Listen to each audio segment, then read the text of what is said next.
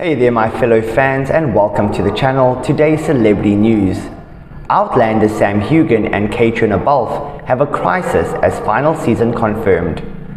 One of the stars of Outlander has paid tribute to the show's leads and producers Sam Heughan and Caitriona Balfe for their work on the epic historical series. In an exclusive interview with express.co.uk, Andrew Gower spoke about working on the hit Star series, and the news Outlander was now coming to an end, albeit not for a while. For any show nowadays to go, they'll be doing 8 seasons. That just speaks volumes about the creative team involved, because many shows don't get beyond a first season, a second season, Gower said. It speaks volumes to Diana Gabaldon's books. It speaks volumes to showrunner Matt B. Roberts and executive producer Meryl Davis, who runs the show. The two leads, Caitriona and Sam, I think to continue a series for 8 seasons.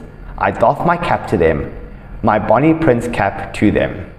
Moreover, Gower admitted he was gutted not to be able to star with Heughan and Balfe in season 6, which saw him reprising his role as Bonnie Prince Charlie for a flashback scene addressing how the would-be monarch fled from Scotland in the aftermath of the Battle of Culloden.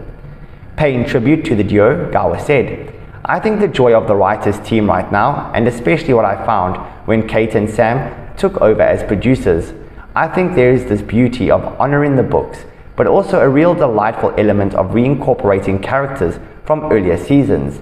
And that happened with Duncan LaCroix when Murtaugh arrived in later seasons. I think they've taken a nice artistic license and also listened to the fans. He went on to say, I was very unfortunate not to actually be on set with either of them. I was gutted to not actually work with them, but I think they've just taken on those roles, by the sounds of it, seamlessly. If anybody has an understanding of the show, having been on it for that long, it's going to be those two, and I feel like it's great for the actors now to offer their services as producers and learn about that side. It's something that really intrigues myself as well. In the future, I think it's a wonderful thing to be able to offer, collaborate almost, and those two people, Sam and Kate, damn, have been from seasons 1 and 2 collaborating. That's really important. It's an important thing to have at the helm of any show, as well as actors, their collaborators.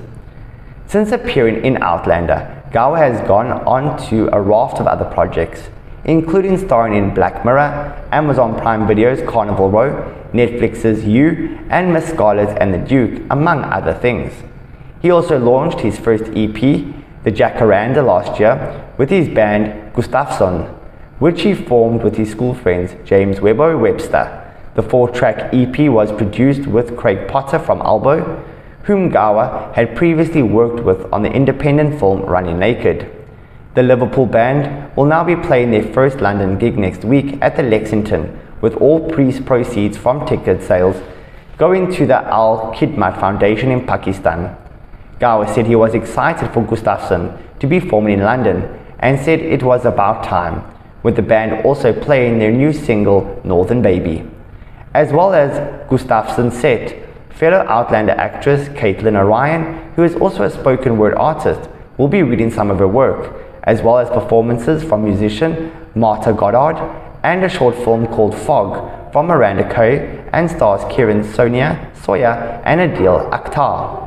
Gower also hailed the Outlander fans for their support over the years. He said, I think it's one of those things that have a massive fan base. The series for me, I've never rejoined a series before, as in come back to a series having been away for so long, and also the fan base have supported everything I've done since, which is so unusual for any job. Whether it's a BBC drama or another American co-production series, the fan base have followed my work ever since, or music. They've turned up to gigs, they've bought records. So I don't feel jobs like Outlander or projects like Outlander come along a lot, and I always feel lucky that I was a small part to play in that series. Wonderful. Thank you guys for watching. Please like, comment and subscribe. Goodbye for now.